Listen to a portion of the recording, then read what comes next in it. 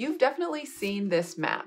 It's the world's most popular map called the Mercator map, but it distorts the size of many continents, and there's been recent traction in a campaign to stop using it. Here's why. The campaign is called Correct the Map, and it's led by civil society organizations like Africa No Filter and Speak Up Africa.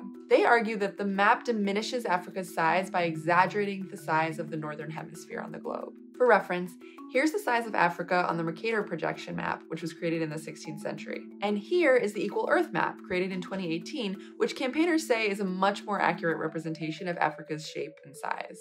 In the Mercator projection, Africa is smaller than Russia, but in reality, the continent is so big that the US, China, India, Japan, and most of Western Europe could fit into it with room to spare. The campaign argues that the current design furthers the stereotype that Africa is marginal, which affects how it's viewed in media, education, and policy.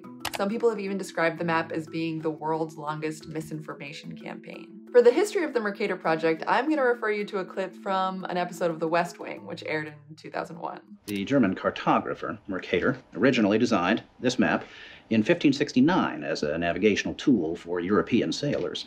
The map enlarges areas at the poles to create straight lines of constant bearing or geographic direction. So it makes it easier to cross an ocean. But yes, it distorts the relative size of nations and continents.